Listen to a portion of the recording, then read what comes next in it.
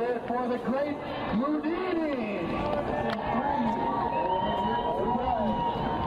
Referee here is going to slam the gas, hammer the gas of the crowd. Here we go. 3, 2, 1.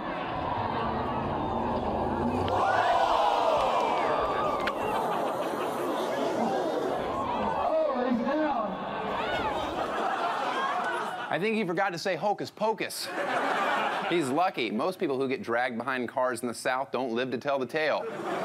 That was the Great Moudini, and his botched escape magically transported him to the ICU. You don't see me calling myself Daniel the Handsome and Hilarious. I prefer to let my looks and talents speak for themselves. I don't like magic, because I'm not 5. Like banjo music, PG comedies, and everything else Steve Martin cares about, magic is completely irrelevant.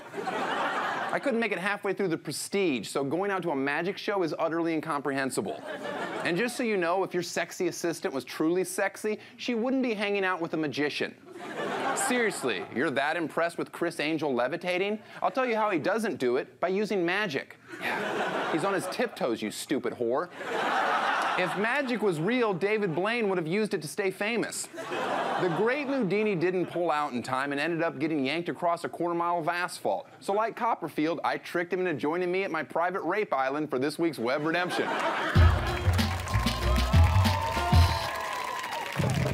Get open this goddamn thing! Please. Oh! So there's a trick involved. You don't just panic and struggle. I wasn't a fan before, but I might be turning around on this leather pants thing. Michael, your stage name is the Great Moudini. How'd you come up with that? One of the track officials announced me as the Great Moudini. Just kind of stuck with me through the race fans and stuff. How long have you been doing professional magic? Probably about 15 years.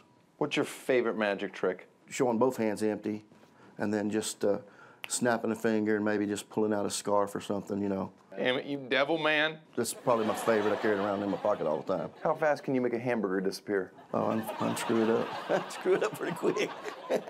Can you do some tricks for me now? I just did one. Tell me where that was. It was at a speedway over in Atlanta, Georgia.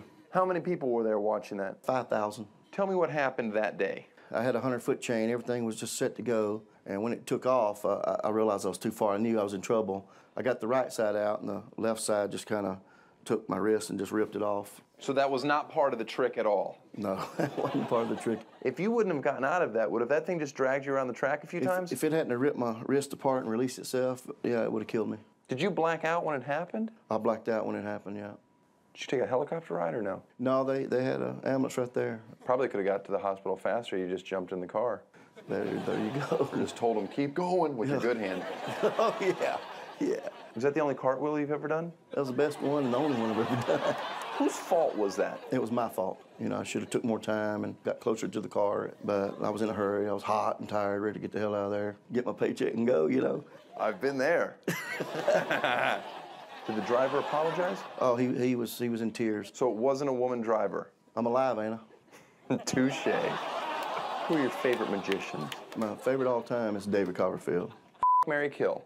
Siegfried and Roy, David Copperfield, David Blaine. David Copperfield. Just all of them? Open up the salt for me. Okay.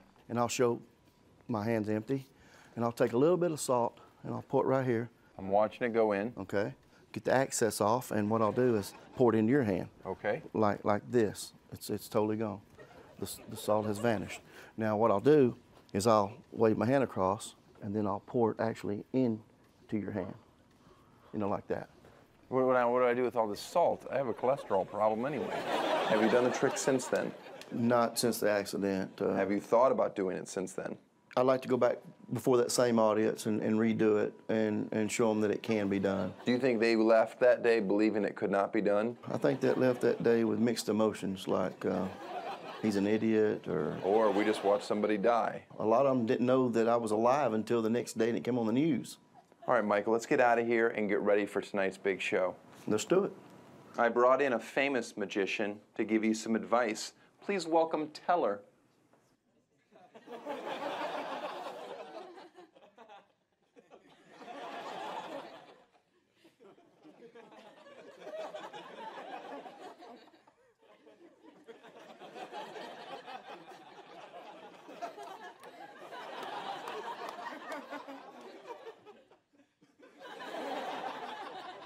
practice once in a while.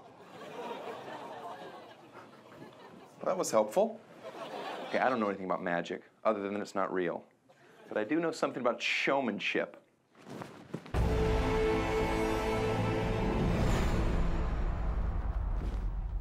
supposed to hit the button when I...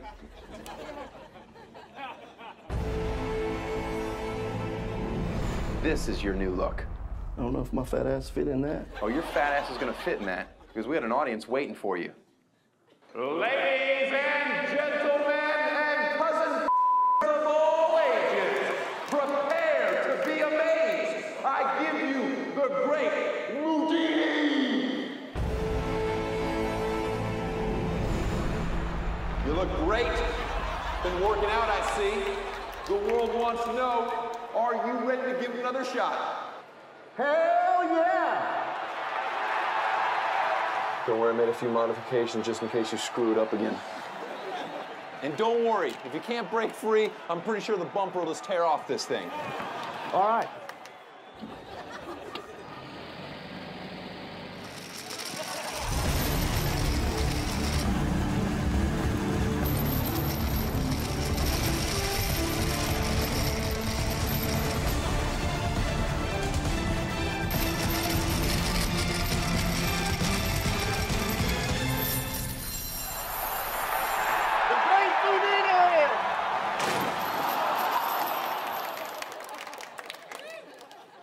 Ta-da!